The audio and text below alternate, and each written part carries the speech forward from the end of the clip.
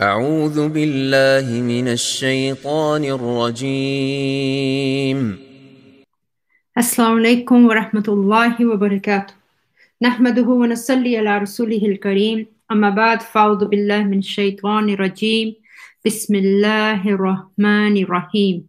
Rabbi shrah li sadri wa yassir li amri wahlul uqdatam min lisani yafqahu qawli. My Lord, expand for me my breast, make my work easy for me, and loosen the knot from my tongue so that they may understand my speech. Rabbi zidna ilma. O my Lord, increase us in knowledge. Allahumma fakihna fid deen. O Allah, grant us the understanding of deen.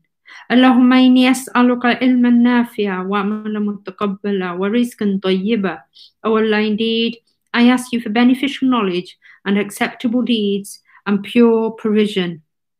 Ameen. Alhamdulillahi Rabbil Alameen. All praise and thanks to Allah subhanahu wa ta'ala as I welcome you all to Pearls of the Quran, lesson 245. Ya Rabbil Alameen, please accept this tiny effort from all of us. Forgive us our mistakes, our faults, our flaws, and make this a source for us to be successful both in this world and in the hereafter, inshallah. Ya Rabbil Alameen, allow us to reach the highest abodes. Ya Rabbil Alameen, please forgive our sins through your mercy. Please don't test us with any calamity, any adversity that we cannot bear. Ya Rabbil Alameen, please forgive us. Ameen. Alhamdulillahi Rabbil Alameen. All praise and thanks to Allah subhanahu wa ta'ala as we return for Surah Yusuf, inshallah, verse 5 onwards. We will listen to the recitation of these few verses that we started yesterday and then continue, inshallah. Bismillahir Rahmanir Rahim.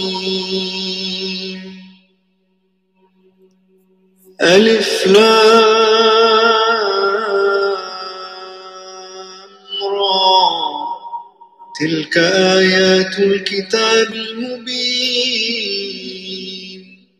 إنا أنزلناه قرآنا عربيا لعلكم تعقلون نحن نقص عليك أحسن القصص بما أوحينا إليك هذا القرآن وإن كنت من قبله لمن الغافلين إذ قال يوسف لأبيه يا أبت إني رأيت 11 كوكبا والشمس والقمر رأيتهم لي ساجدين قال يا بني لا تقصص رؤياك على إخوتك فيكيدوا لك كيدا إن الشيطان للإنسان عدو مبين وكذلك يجتبيك ربك ويعلمك من تأويل الأحاديث ويتم نعمته عليك وعلى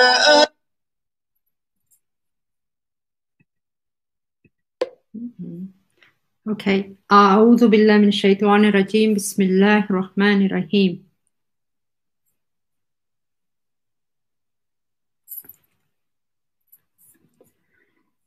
I ask for Allah's protection from shaitan. I begin in the name of Allah, who is most kind and most merciful.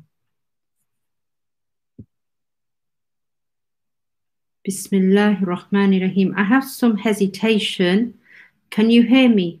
Something's just gone click and ticked off. So, and somebody's saying it's off.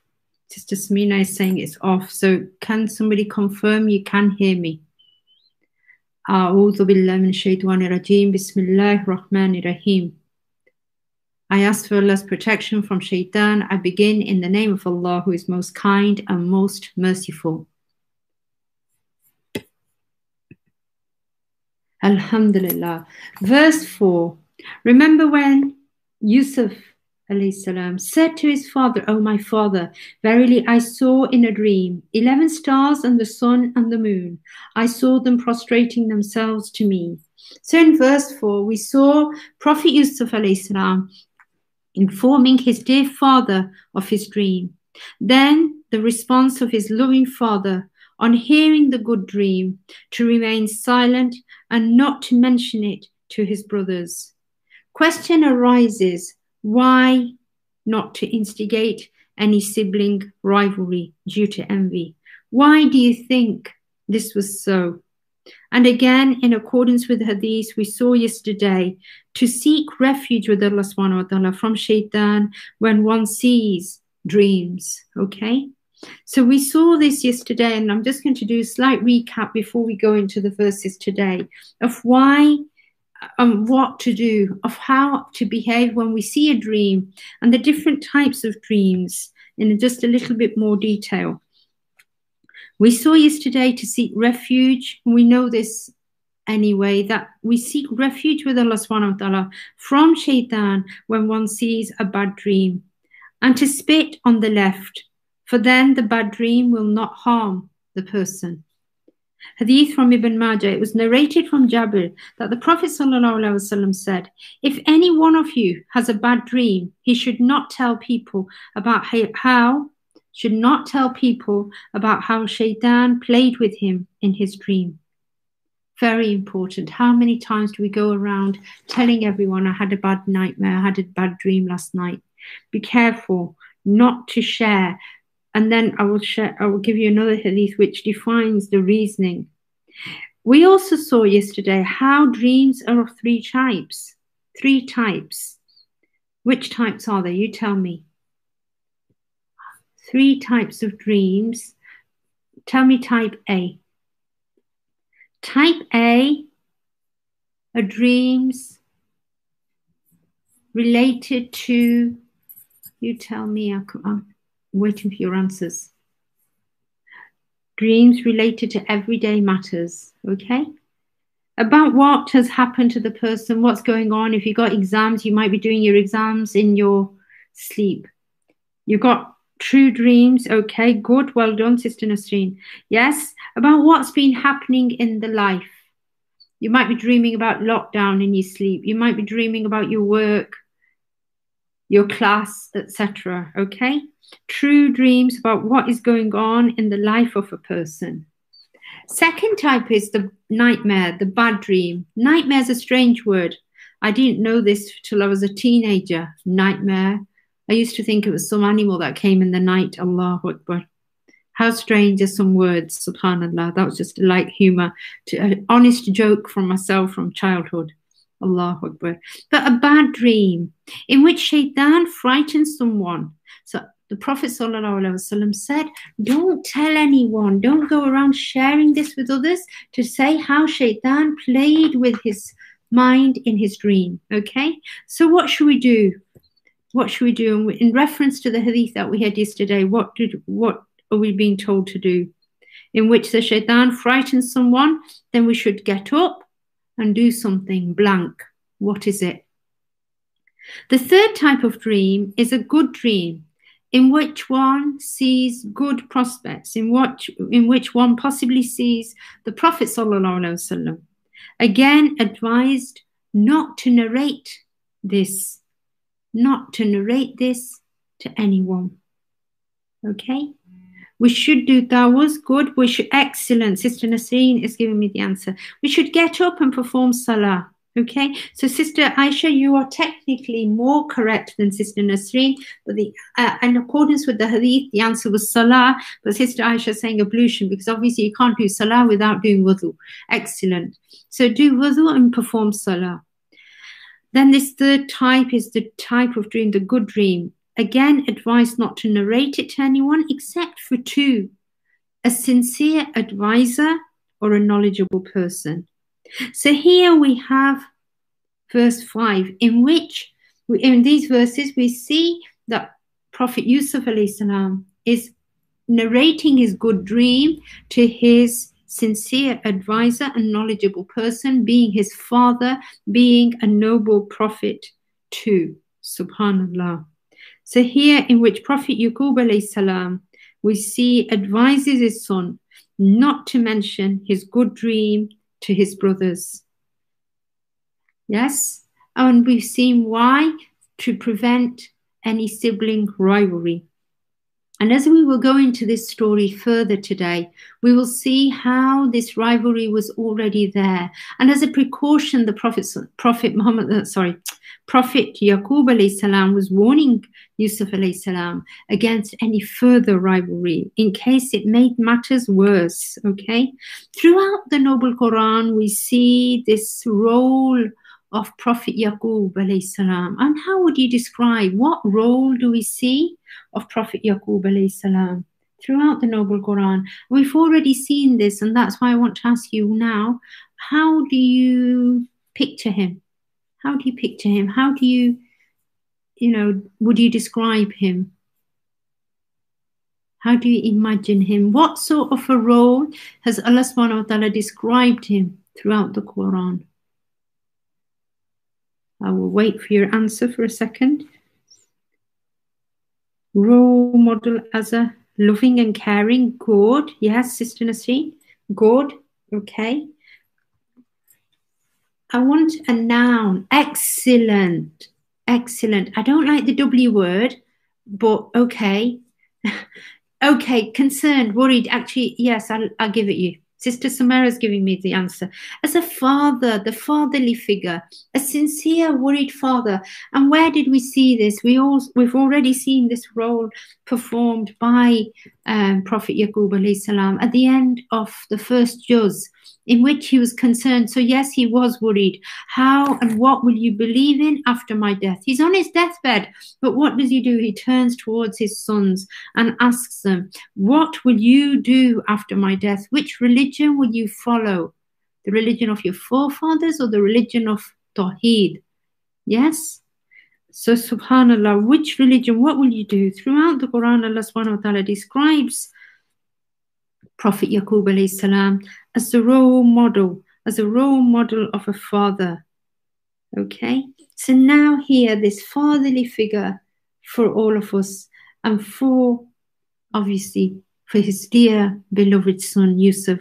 He tells him, the father said, "Oh my son, relate not your vision to your brothers, unless they should arrange a plot against you.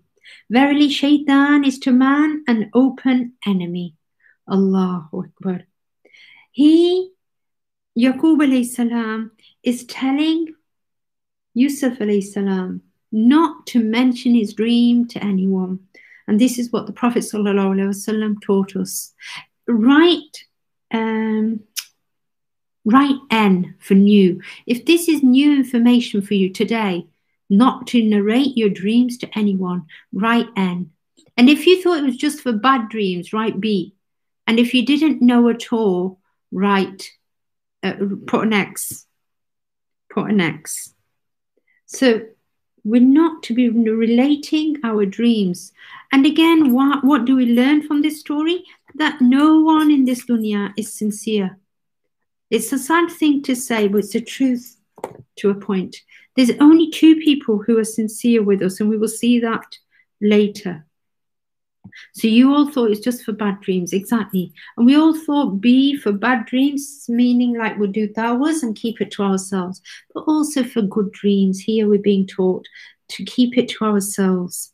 And we will share some more hadith on this later, inshallah. So verse 5, why does Prophet Yaqub alayhi salam say this to his son? Let's see if we can hear this recitation. I got cut off before. Let's just try a sec again.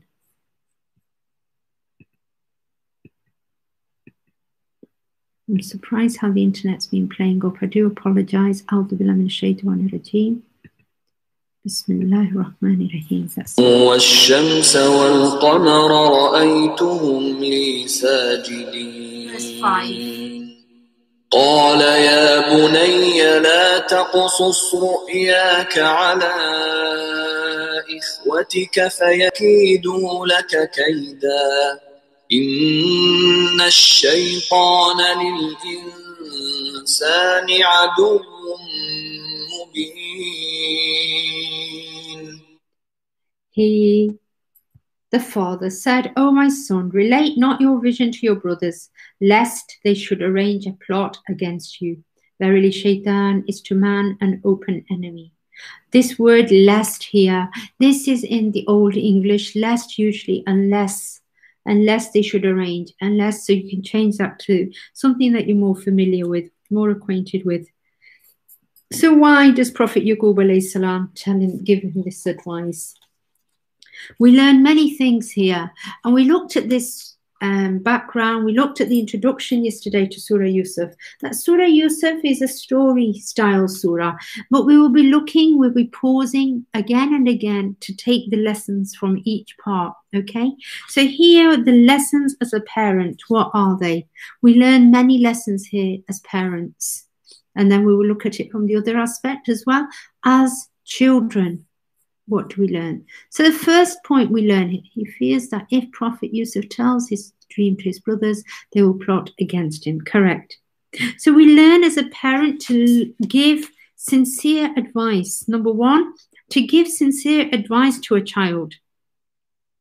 Number two, to be approachable, so much so that they come and share their visions and dreams with you and I. To be approachable. So again, question for myself, am I approachable, or are they scared stiff? Are they more keen to speak to friends and other people than you and I as parents? To be approachable, to be amicable, to be their friends. This was a friendly relationship. You can see straight away the son goes to the father, oh, my father. And the father turns to his son saying, oh, my son. So both of them are showing affection and love for one another. Subhanallah. Yes? To be approachable, so much so that they come and share their dreams with you. How many of you can say that your children are friends with you? How many of you can say that your children do come and share their dreams, their visions, their plans with you? Number the third point, as a parent, we learn to show our love and affection. To show our love and affection. To hug them, to kiss them, to share or say that we love them. To show this lovable approach with our children. How many of us shy away from this? And how do we learn this from verse 5? I've already mentioned it, but say it again. How do we learn this? How do we know that this father was a loving father towards Yusuf alayhi salam? Prophet Yaqub alayhi salam has a loving, caring nature. And Sister Nasreen and a few of you said this earlier, that he was loving and caring. Very true. But how do we know this? Fourthly, what do we learn?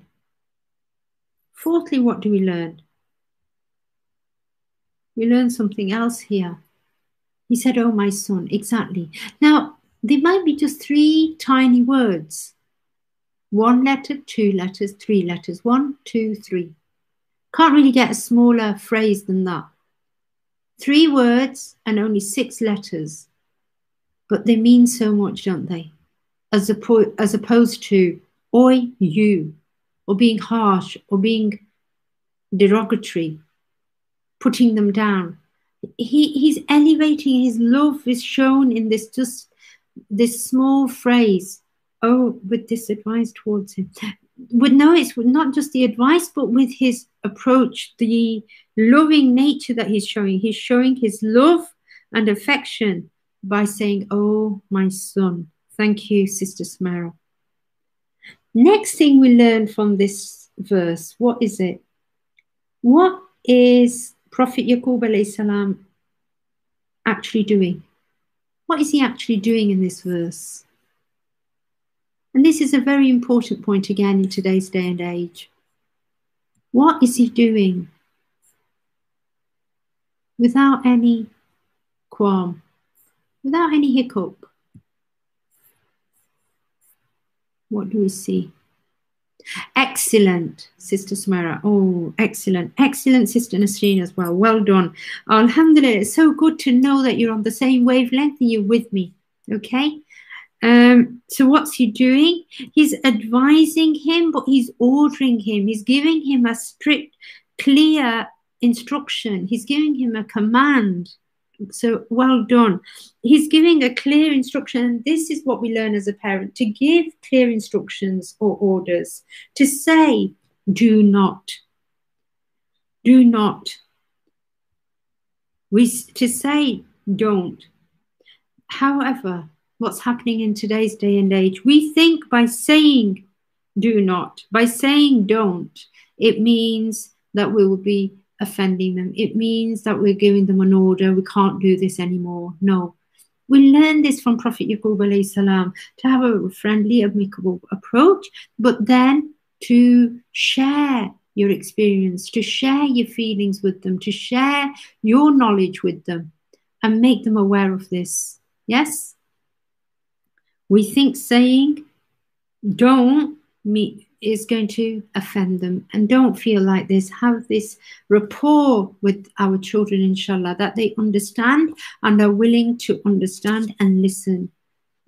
I hope and pray this is so, inshallah, with all of you out there, especially in this time of isolation, when we've been on top of one another, I suppose, in a strange way. We've been close together for so many weeks now, alhamdulillah rabbil alameen. Some of us will be enjoying it, some of us will be loving it, whilst others might be finding it a strain, might be thinking, oh golly, when's it going to come to an end? And especially the youngsters of today, they might be so used to living and leading a life of their own and luxury and, you know, doing what they want when they want, that they're finding it hard to be restrained. So I do dua that, Ya Rabbi, make it easy for all of us and allow us to use this time to come together with our youngsters, with our children, or vice versa. If we're young and we have parents at home, to come closer to them. Okay? So to learn to live with and have a loving parent-child relationship, as opposed to being a hindrance or a chore to one another. Allahu Akbar. I hope and pray all your lockdown time is going in a positive, beneficial way. Okay? Continuing on. So what do we see here? He's giving a command, but there's something important, and I want you to pick up on this and tell me what it is. He's giving a command, but with the command, he's doing something immediately. And you tell me. So Prophet Yaqub alayhi salam in verse 5 is giving a command to Prophet Yusuf alayhi salam. As correctly as Sister Samara said, he's ordering him. But he's doing something, and this is something we don't always do. And as a result, we get in trouble, or we're upset, you know, we feel the other person's upset, or they don't understand. And this again is very important. This again is very important. And I want you to look at verse 5 and give me the answer, please. He's giving the instruction, but he doesn't just give an instruction. Go and do this. Stop. No. Put your jumper on. No. He's blaming. He's blaming the shaitan and not his brothers. Okay, good. Excellent, Sister Razia. Well done. Jazakallah khair, mashallah. Excellent. He's giving a reason. If true, that's the third point, that he is saying that shaitan is a clear enemy. So he's elaborating further, but very importantly,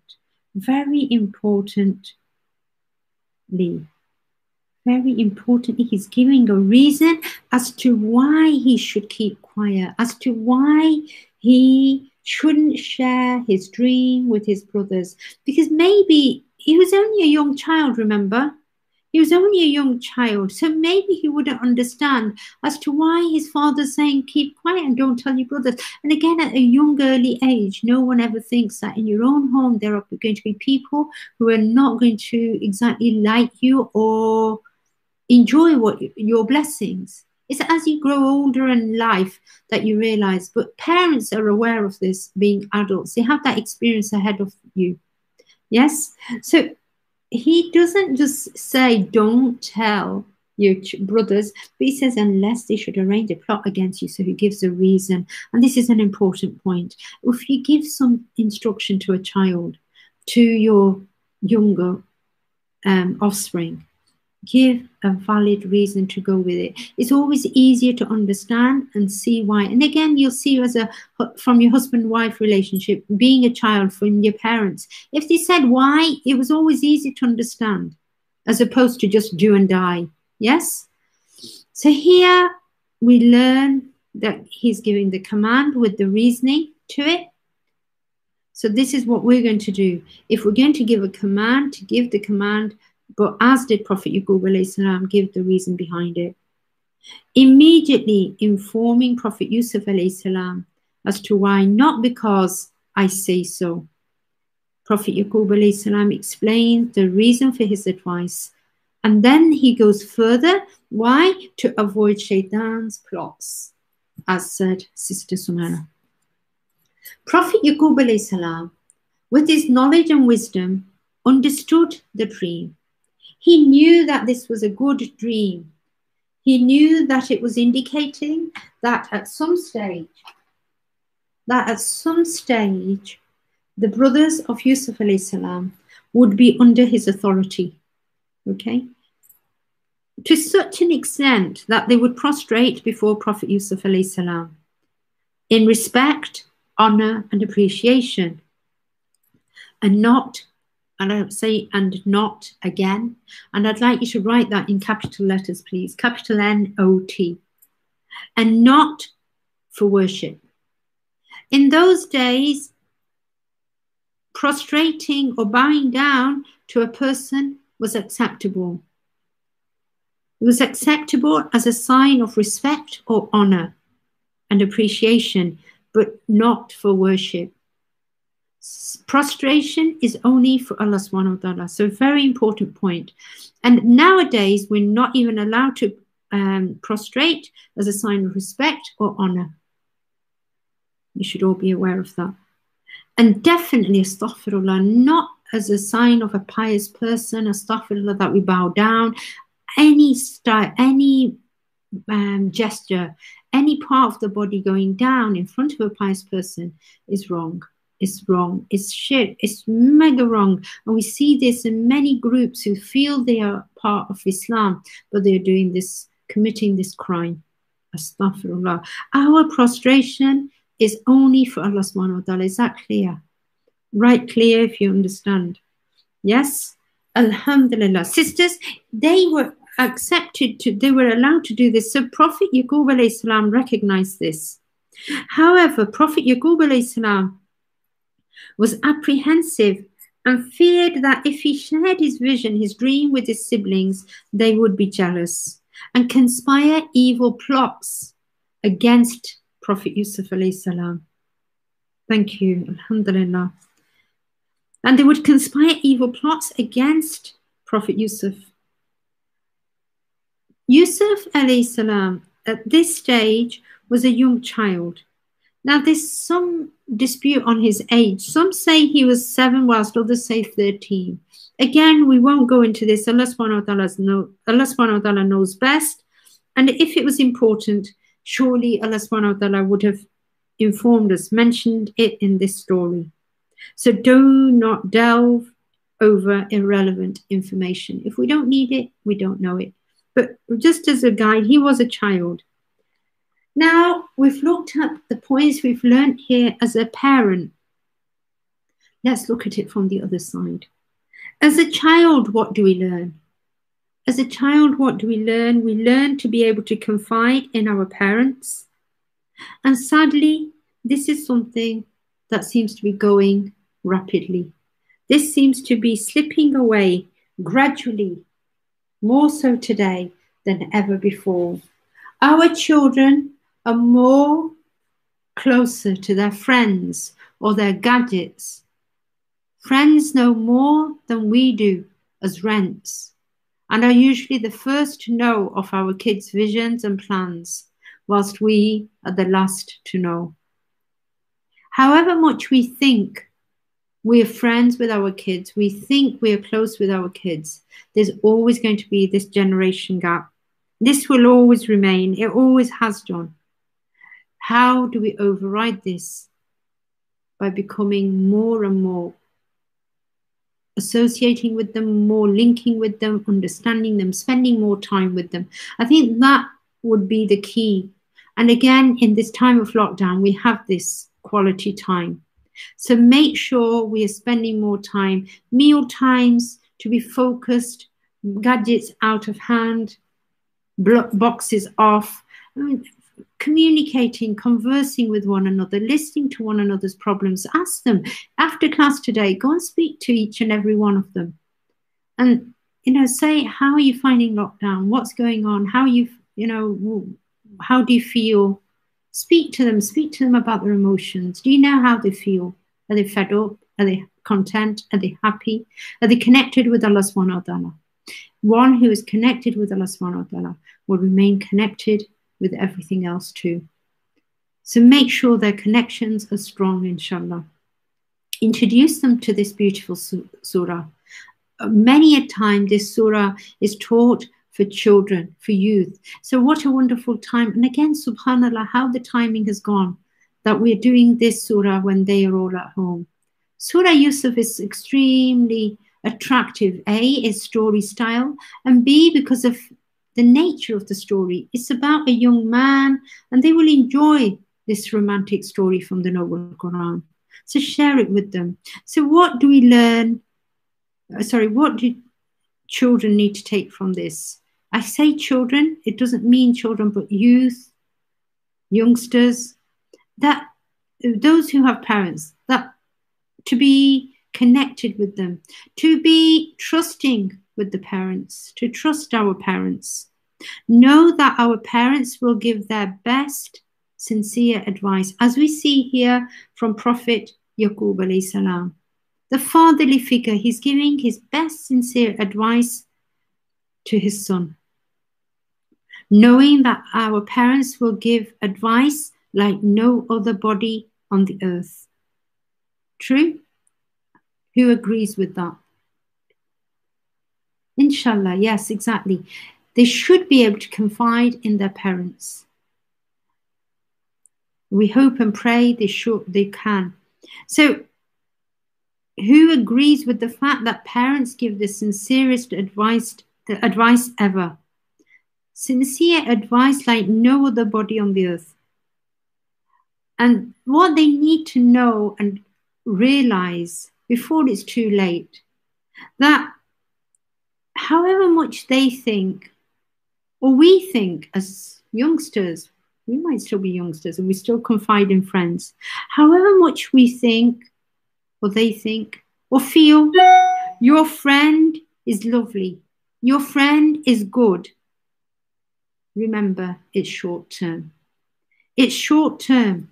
And for this, I'd like you and them to, all of us, to tally the time we have spent with our friends as opposed to tally the time we have spent with our parents. And we've known our parents, which is the greater, obviously, the parents, which is the more sincere, which is the one that is more ongoing, long term. Parents' love grows with time. Subhanallah. All of you who are parents, if you are a parent, please type in P. If you're a parent, type in P. And if you have your mum and dad, write M and D or MD, whichever one you have. And if you don't, we do dua Rabbirhamhuma wa rabbayani saghira for all those who have gone. As we all know, this conveyor belt is moving fast. Yes? This conveyor belt is moving fast. And they will not here forever. And neither are we here forever. And one day this partition will go. This partition will come. So make the most of this time. Okay? And even in this time of lockdown, do whatever you can to convey this message of love to our loved ones. So when our kids know this, it's important that we share with them that love of a parent is endless. Parents' love grows with time and is limitless, is endless without any limits and without any blank. What is it? Without any blank. Rabbirhamhuma wa rabbayani saghira. Exactly. What else do parents not have from children? Parents' love grows with time and is endless, I said, without any limits and without any blank. And this is unusual. This is unlike conditions. Okay, good. I like your answer. Oh, Sister Razia, I like it. Matlab, expectations. Okay, it's unconditional love, true, but it's without any expectations, without any matlab, exactly. And as Sister Razia would have said in a live class, and I would have said with her, be loss, without any matlab, without anything. You don't want any. If they give you something, it's a bonus, it's a plus. You don't expect, and you definitely don't want to ask them for anything. You ask your Lord. Yes, don't turn to your children. Allahu Akbar. And don't expect from them either. And then when they do something, then it's a plus and it's a smiley face. Alhamdulillah. Sisters, then the love is endless, yes? And this is unlike any other love. Subhanallah. Two people in life, and that's not like mum and dad, but taking mum and dad as one. Two people in life who want you to do better than themselves are parents and blank. Who are they? Two people in life who want you to do better than themselves are parents and blank. Never undervalue or underestimate their love or concerns for you. Sister Smara saying correctly as well, yes, they do without anything in return. Allahu Akbar. They do without anything in return. You're saying grandparents, okay? Semi-correct, okay? Sort of. They want you to do better than themselves, okay? Because grandparents are more or less still in the same. Grandparents, okay, all three of you are saying grandparents. Grandparents are still in the same umbrella, same category as parents, okay? They just become grander. I mean, I've just remembered something what happened last week. One of my kids was coming home for the weekend, frontline workers, and he said, he rang me, he said, I bought you some flowers, but I'm thinking, should I drop them off at mum's, like my mum, grandma? And he said, because I just heard that my other brother bought you flowers.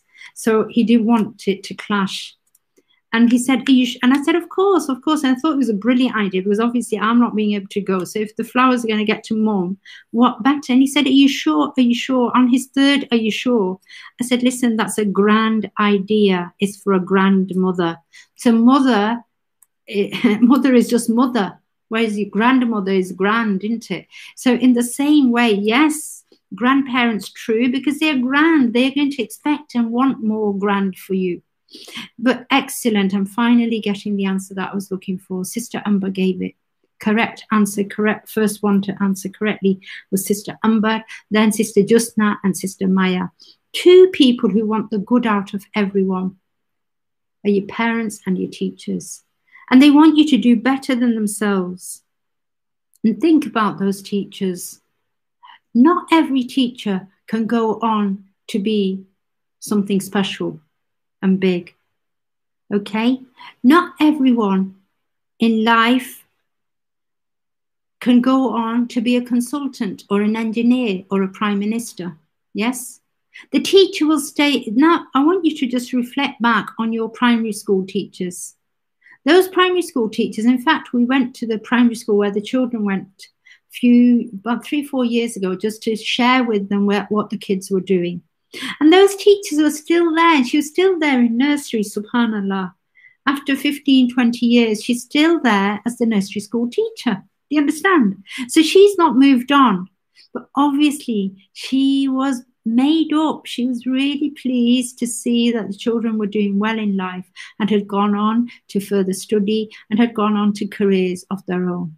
Do you follow? So a teacher and a parent, they have this endless love for their students and their children, and hence this beautiful dua and the beautiful hadith is all coming together, is it not, like a jigsaw, that the Prophet ﷺ said that parents are parents and teachers are like parents. Teachers are like parents, and hence when we do this dua, رَبِّرْحَمْهُمَا كَمَا رَبَّيَانِي صَغِيرًا. We are covering our parents, our teachers, and often our Ustaza says, think of it and do it 3 times. Firstly, for your own parents. Secondly, for your parents-in-law, your mother-in-law and your father-in-law, without whom you wouldn't have that darling husband of yours, yes? And thirdly, those teachers without whom you wouldn't be sitting here today. You wouldn't be able to write or understand anything, yes? We wouldn't be able to progress if we had been for those nursery school teachers who taught us with such love and nurturing, such care, such affiliation, really. Loving, caring teachers, alhamdulillah rabbil alameen. So never undervalue or underestimate their love or concerns for you. Subhanallah. Again, so many things just in a couple of verses here. So many lessons. So 2 more hadith in reference to verse 5. And this is to do with the dreams again. I wanted to split it up a little bit from the previous hadith that I gave you. But 2 more hadith in reference to in reference to dreams, and this is from the commentary of Ibn Kathir. Imam Ahmad recorded that the Prophet ﷺ said, this is one I said to you that we'll have later, okay? How not to share your dream. The Prophet ﷺ said, the dream is tied to a bird's leg as long as it is not interpreted. If it is interpreted, it comes true. Therefore, one should hide the prospects or the coming of a bounty until it comes into existence and becomes known. The Prophet ﷺ said, earn help for fulfilling,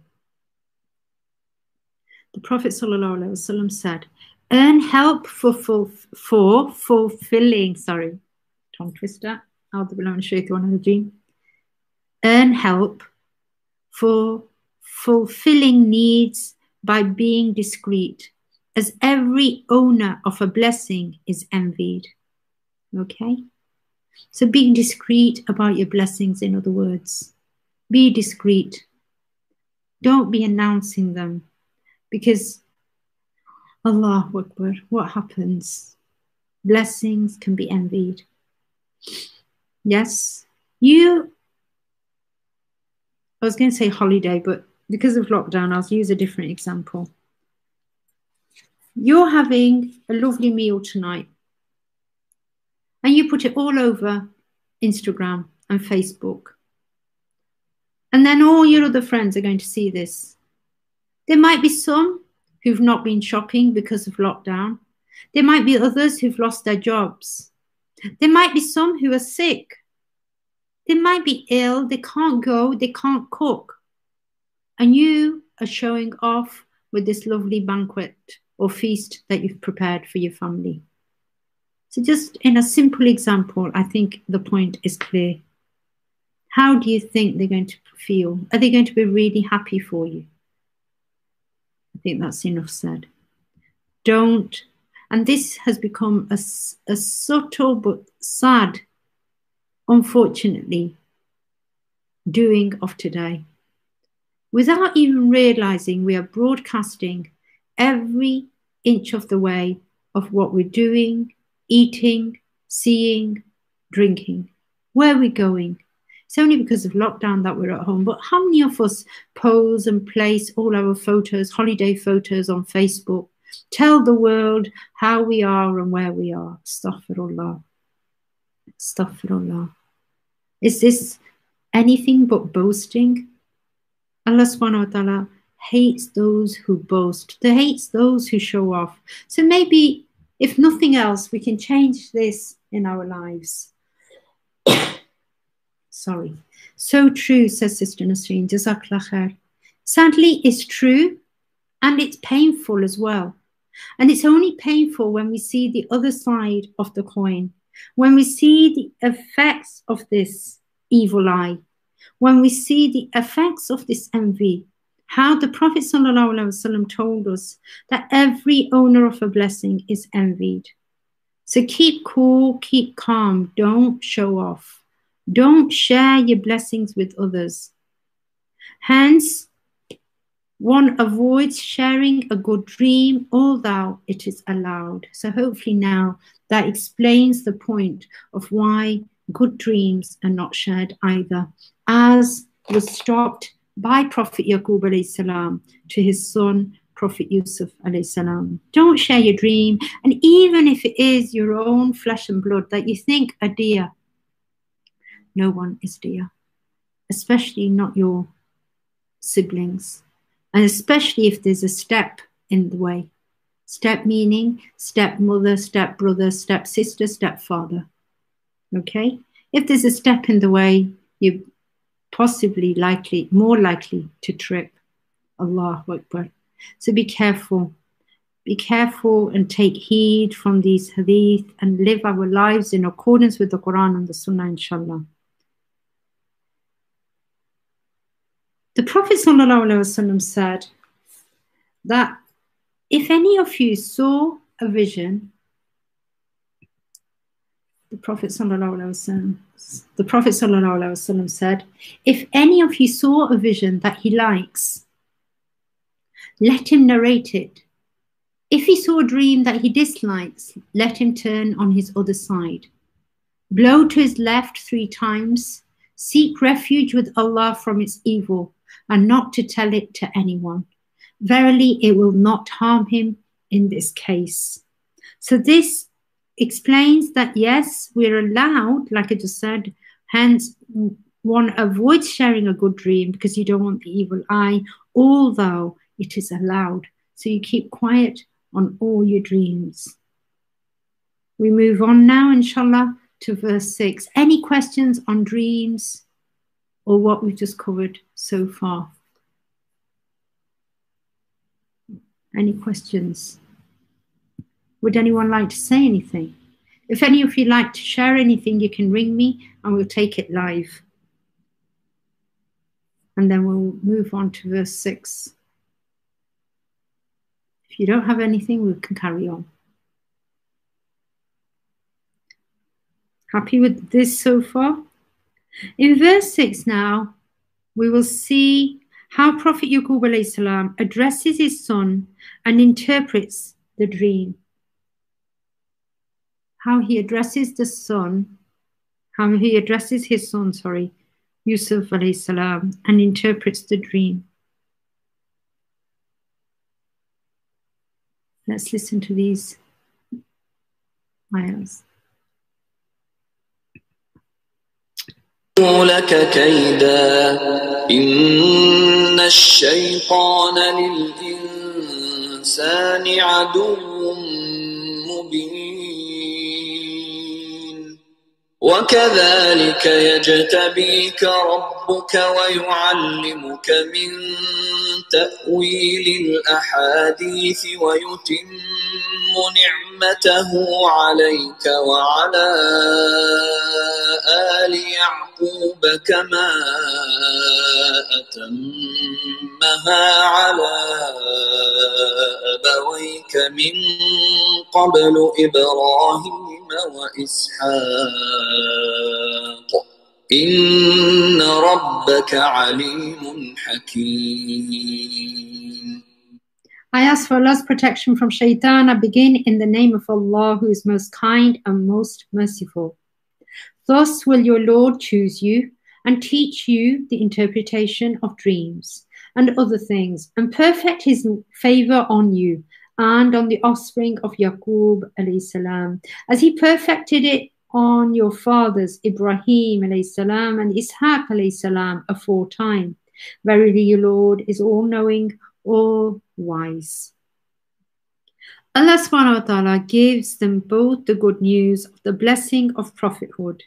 Hence Prophet Yaqub alayhi salam told his son Yusuf alayhi salam that Allah subhanahu wa ta'ala will choose you from his own offspring to be a prophet and teach you the interpretation of a hadith. Most scholars agree that this is the interpretation of dreams, but not just dreams, but also Allah subhanahu wa ta'ala will bless you with the full understanding of the problems of life. So not just dreams. Many people think that Prophet Yusuf alayhi salam just interpreted dreams. But here the scholars look into this in depth and say it's not just dreams, but other hikmah as well, knowledge of knowing how to deal with everyday matters. So here Allah subhanahu wa ta'ala is telling Prophet Yaqub alayhi salam and Prophet Yusuf alayhi salam that he will bless them with the full understanding of the problems of life and their solutions, therefore allowing you the insight, allowing Prophet Yusuf alayhi salam the insight to reach the truth of every matter. The truth of every matter. And finally, this closes verse 6 with the attribute Asma al-Husna that we've looked at this Ramadan. I hope you're all feeling comfortable with all the Asma al-Husna. Yes? Alimun Hakim. And what does that mean? What's Alim? Al-Alim. Everyone quick and ready to tell me. And Al-Hakim. Why does Allah subhanahu wa ta'ala choose this? And again, we've noted, and we should know now, that Allah subhanahu wa ta'ala uses attributes most of the time at the end of a verse, to close the verse. But every time, did you notice that the attributes were used appropriate to the text, to the context of that verse? Yes? So whenever there's something harsh, Allah subhanahu wa ta'ala didn't say Ghafur Rahim. Whenever there's something that we should know, Allah subhanahu wa ta'ala tells us that He is the one who knows everything. So here it's all knowing, good. And what is Al-Hakim? All wise. Excellent, sisters. Yeah, good. Okay. So here, all knowing, all wise. Allah subhanahu wa ta'ala knows best whom to choose. In other words, He is Alimun Hakim, that He knows who to choose for His messages. Subhanallah.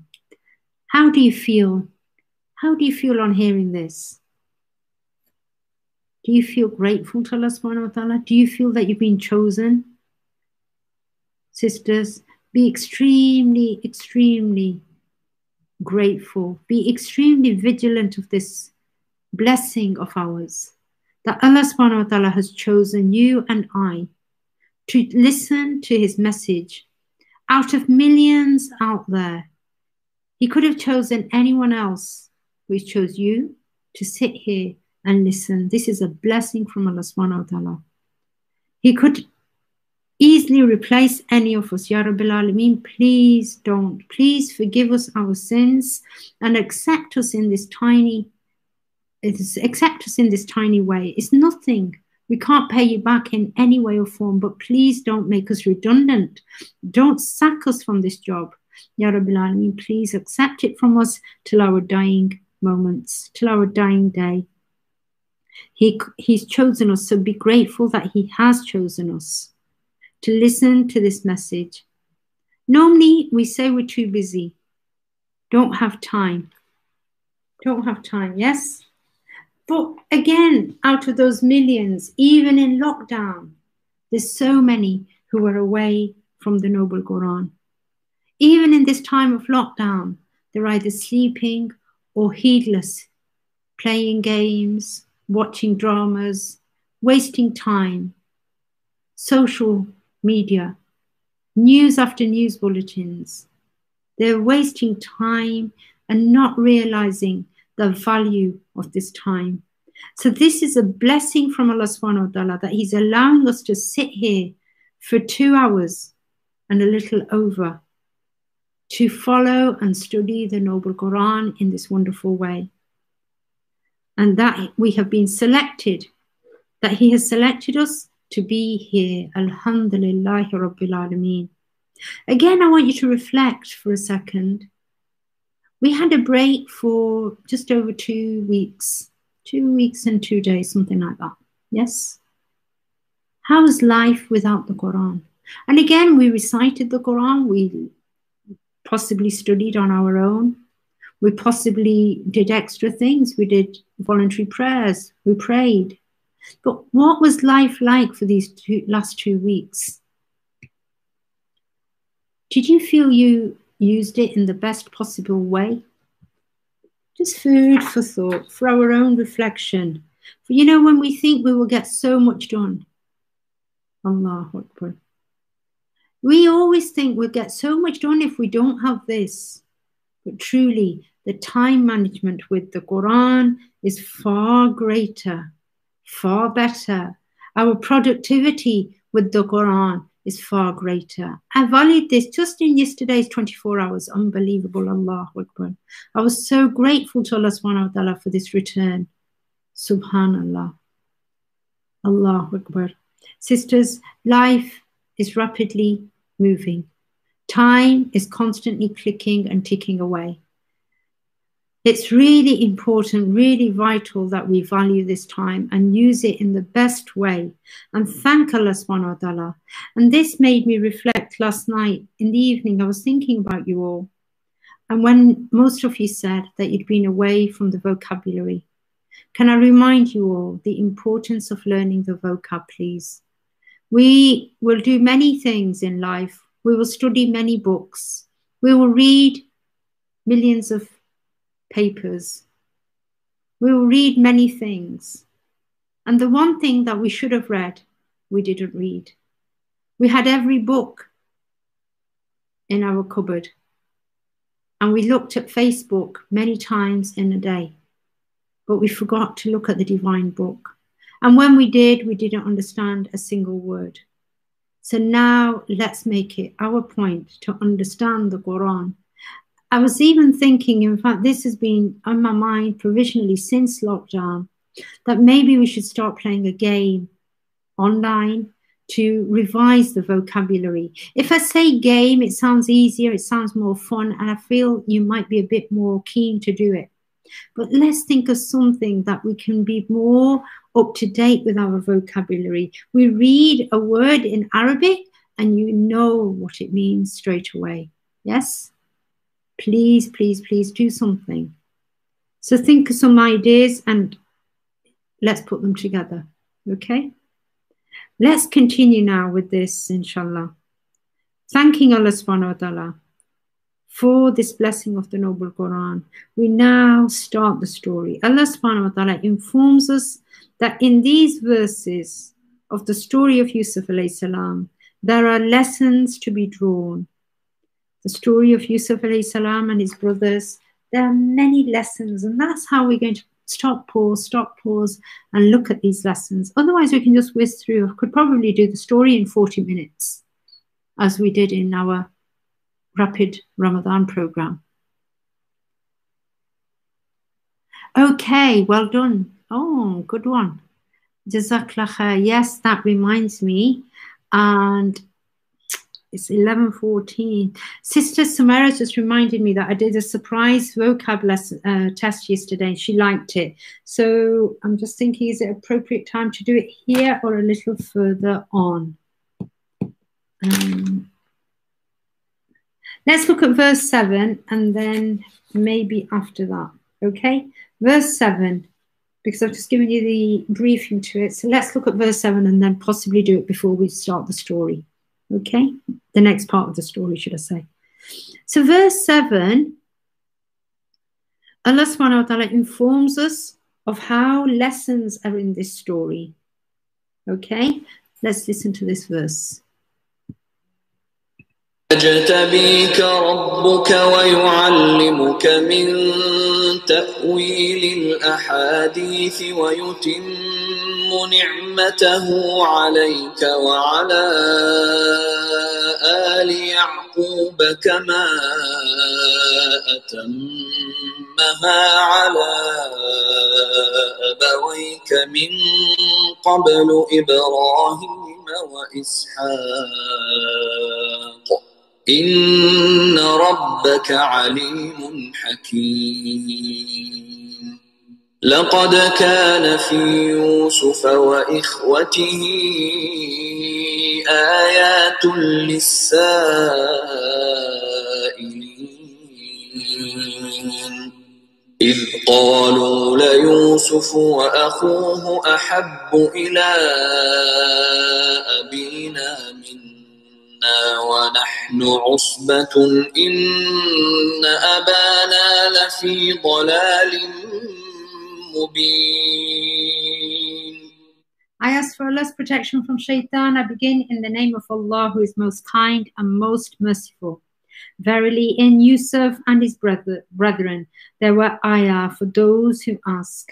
When they said, truly Yusuf and his brother Benjamin are dearer to our father than we, while we are a strong group, really our father is in a plain error. So now we see how Allah subhanahu wa ta'ala is informing us in verse 7 of how those who ask, they will receive this as a lesson. Verily in Yusuf and his brothers, there were ayah. Ayah meaning here not just verses, but lessons. Lessons. Allah subhanahu wa ta'ala tells us that this story is no ordinary story, but is unique and special, well worth narrating and hearing, inshallah. Okay? There are lessons for those who ask. Who are those who ask? Who are those who ask? Who is this referring to?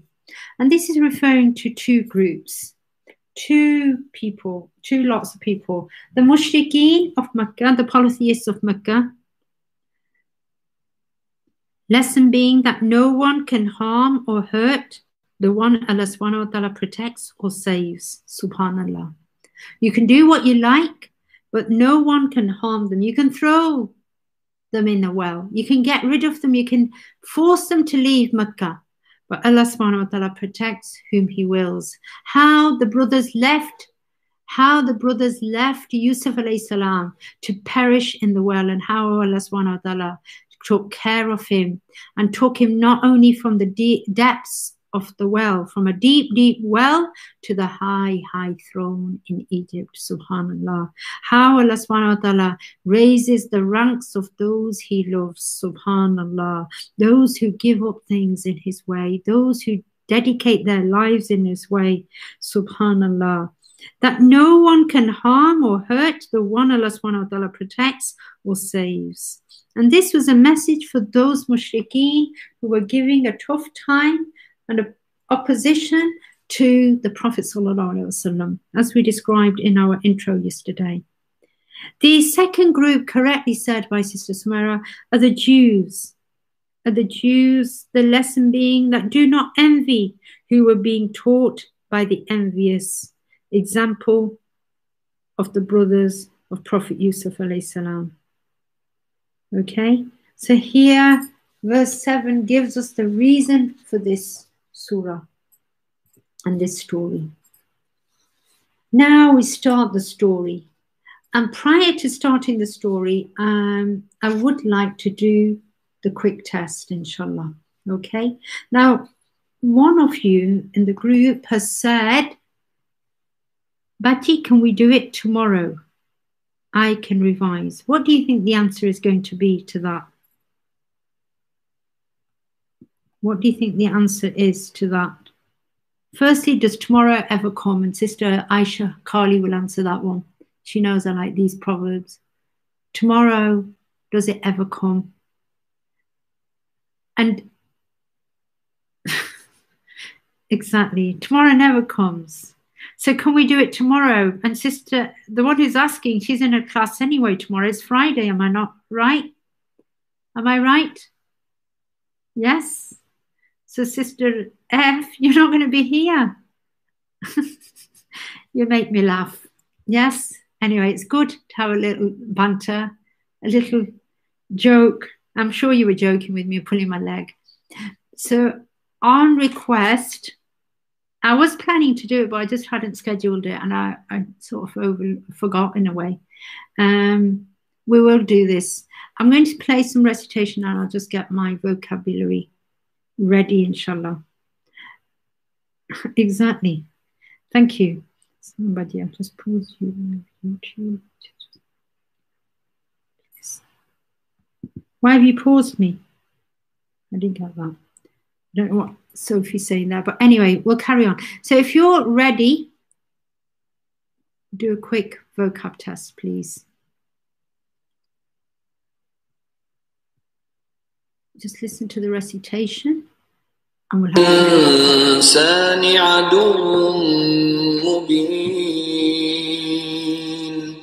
وكذلك يجتبيك ربك ويعلمك من تأويل الأحاديث ويتم نعمته عليك وعلى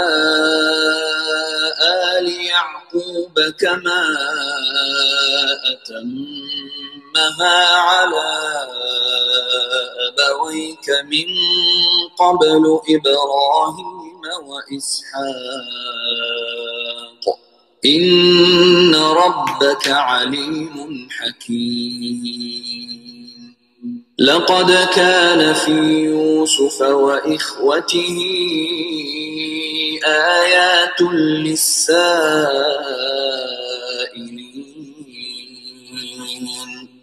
إذ قالوا ليوسف وأخوه أحب إلى أبينا منا ونحن عصبة إن أبانا لفي ضلال مبين اقتلوا يوسف أو اطرحوه أرضا يخل لكم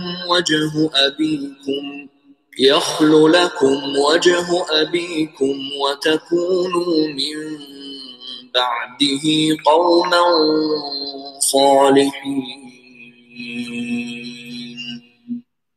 أعوذ بالله من الشيطان الرجيم. بسم الله الرحمن الرحيم.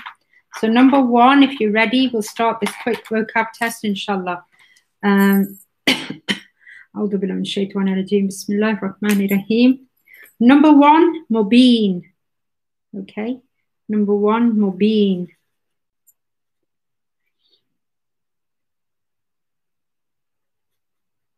Number two, ikhwatika.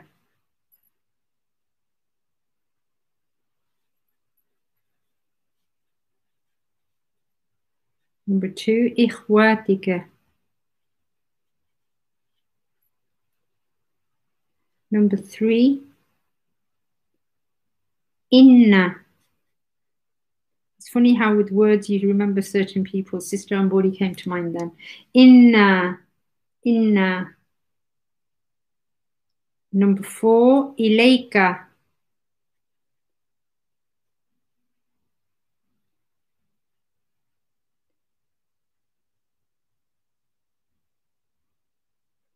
Number five,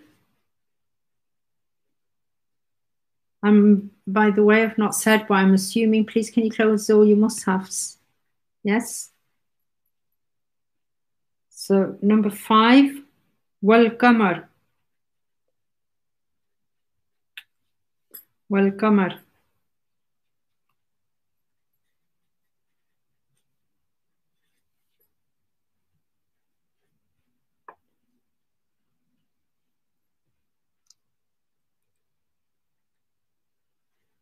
Number six, sajideen. Sajideen.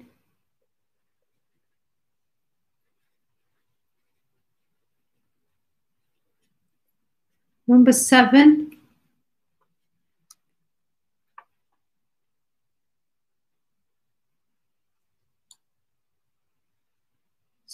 number seven, rabbaka. Rabbaka.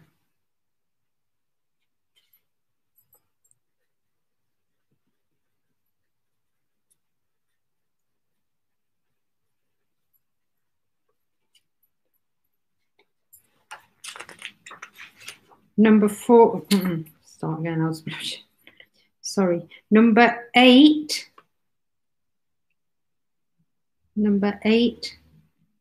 la'allakum. La'allakum. That was one you had yesterday as well. So you shouldn't get that wrong. It's like a bonus one, that one.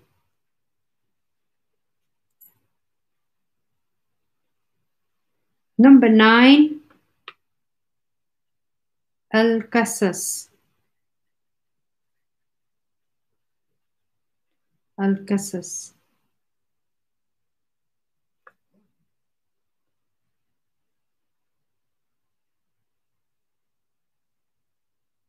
And number 10, غافلين. غافلين.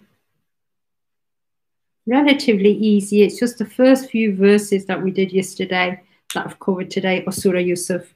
Because Surah Hud we finished some time ago, so I don't want any of you to feel we've gone back so much. So this is from yesterday.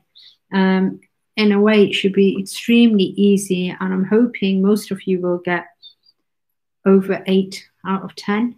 Okay, that's being realistic. I could have said 100%, but no. If you get over 8, pat on the back. And if you get anything less, it's worrying, because that means you've not looked at it last night and you've got no plans to consolidate your vocabulary as you go along.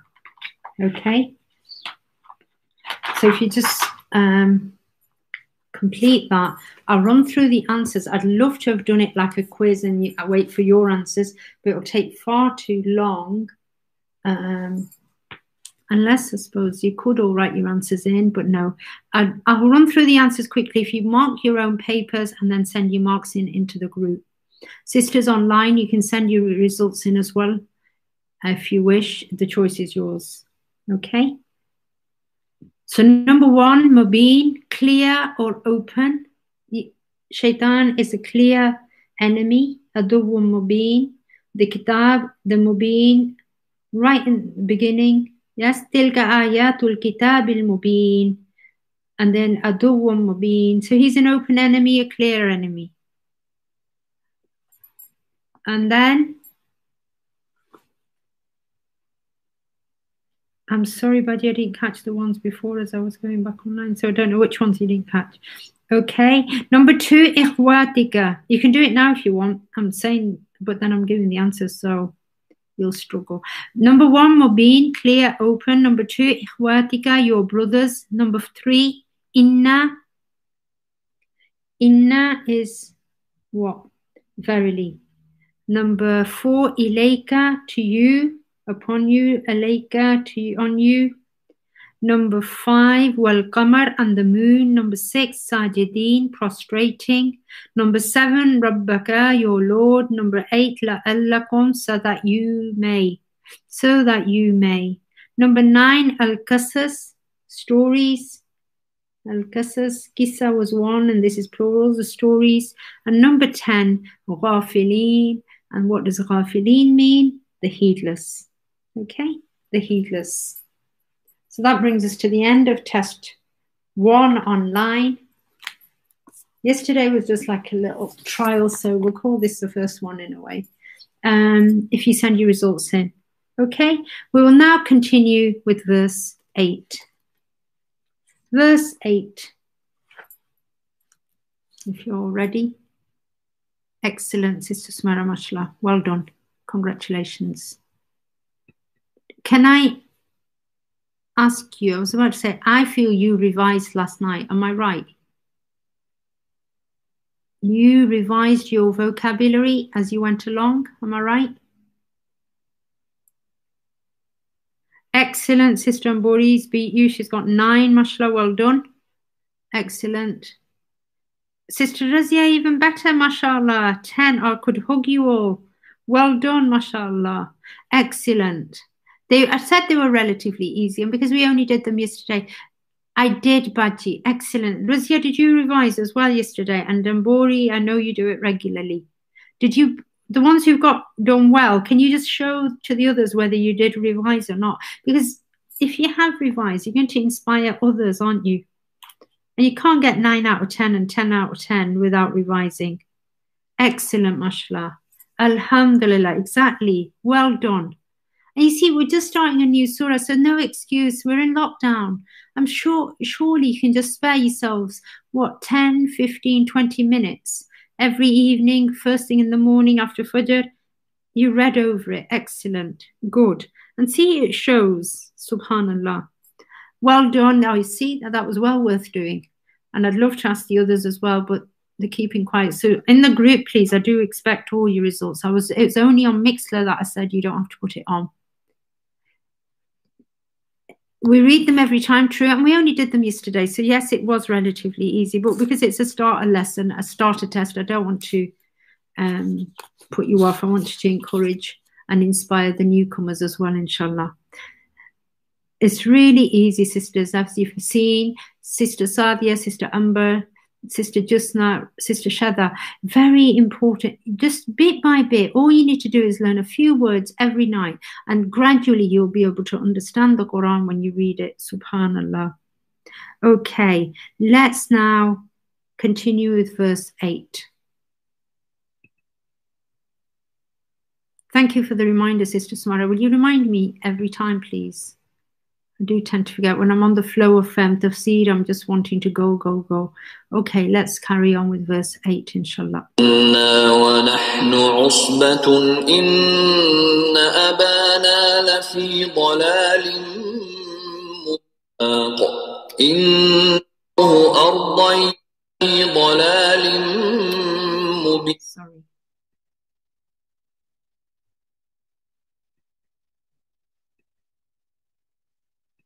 يوسف وإخوته آيات للسائلين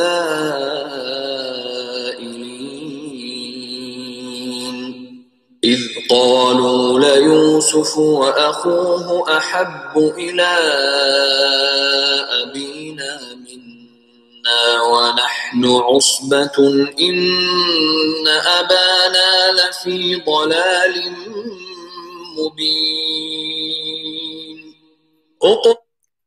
I ask for Allah's protection from shaitan. I begin in the name of Allah, the most kind, the most merciful. When they said, truly Yusuf and his brother Benjamin are dearer to our father than we, while we are a strong group, really our father is in a plain error. Allahu Akbar. They, the 10 stepbrothers of Yusuf alayhi salam and his real brother Benjamin, were jealous. Sorry, the 10 stepbrothers of Yusuf alayhi salam were jealous of Yusuf and his brother Benjamin. Yes? Why were they jealous? They felt that their father was loving them too, more than he loved them 10. Allahu Akbar. Here we start now the story of the brothers.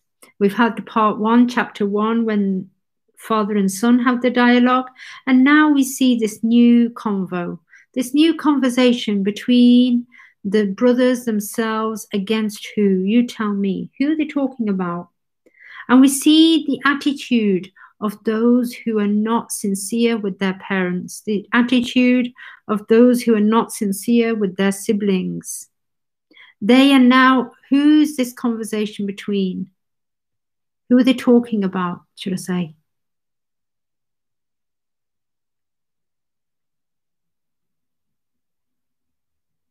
Who are they talking about? Quickly. They are now conferring amongst themselves about the, no, not quite. Okay, Yusuf alayhi salam, but who are they talking about? More so. They're talking, I said, who are they talking against, should I say? Against. What about sisters in WhatsApp? What's happened to you all? Quickly. They, the 10, their father, exactly, sisters, yeah, Jazakallah khair. The 10 stepbrothers of Yusuf alayhi salam and his brother, real brother, biological brother, Benjamin, were jealous of their father's love for them too, considering it to be more so than the love they felt he, Prophet Yaqub alayhi salam, had for them. They thought that the love he had for them too was far greater. So they were talking against Prophet Yaqub alayhi salam, which was a false claim, which often happens among siblings. And this is what we see here now in this part of the story, is how sibling rivalry can develop or occur. How many times have you been told as a parent, you love him or her more than you love me, or Mom, you don't like me? Oh, I know you never like me. You always like her. You always like him. Allahu Akbar. As a parent, we all know this is not true. We all love our children. Different at different times due to their different attitudes. And this is what we're going to learn in this episode, in this part. this was a false claim, which, like I say, often happens among siblings in one family. And maybe it happened with us as children when we were young, or even now, if the case may be. But one family, and especially so when there's a step child involved, or step parent, or step sibling involved. And this can be seen in society today with the so-called middle child syndrome. And maybe you will recall when the older child was jealous of the newborn. Yes? How many of you sending a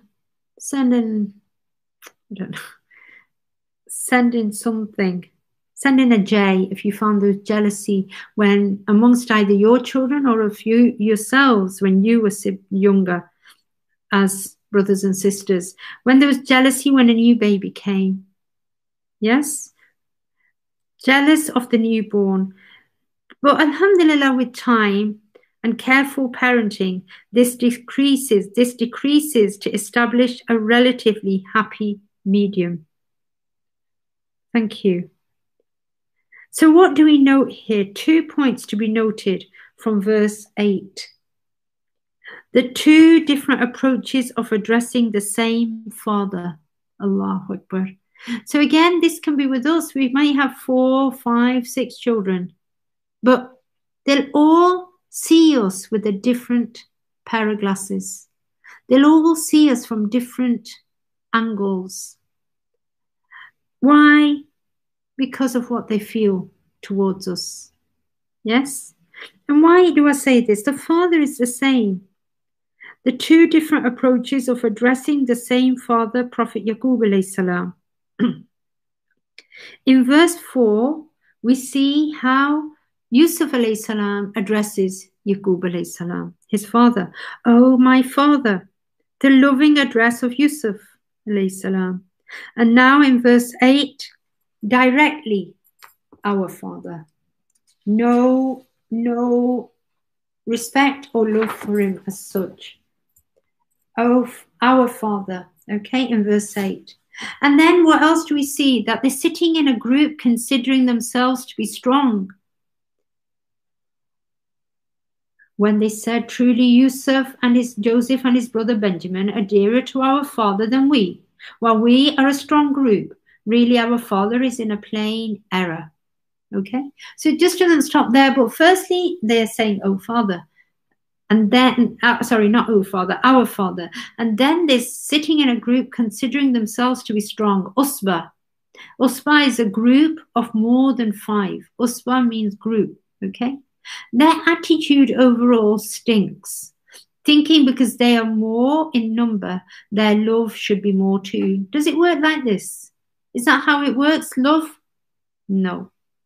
Love doesn't work on size or measures. Allahu Akbar. So they are thinking that they're strong and talking about and against their own father, astaghfirullah. Talking about their